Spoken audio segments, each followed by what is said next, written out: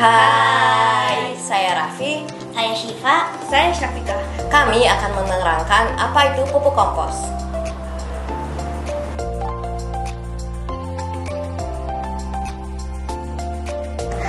Kompos adalah pupuk campuran yang terdiri dari bahan organik berupa daun atau jerami yang membusuk dan kotoran hewan.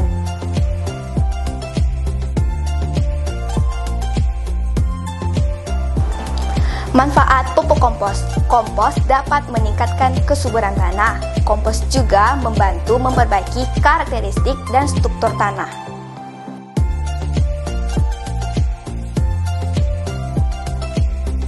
Bahan membuat pupuk kompos adalah sisa makanan atau bekas sayuran, tanah, dan air secukupnya.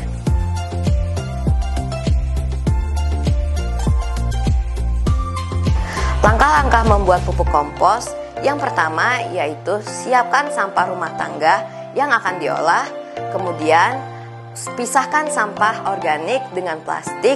Selanjutnya siapkan wadah besar untuk membuat pupuk kompos dan kemudian masukkan tanah secukupnya ke dalam wadah yang sudah diisi dengan sampah organik. Kemudian tunggu minimal 3 bulan atau juga bisa lebih sampai pupuk kompos dapat digunakan.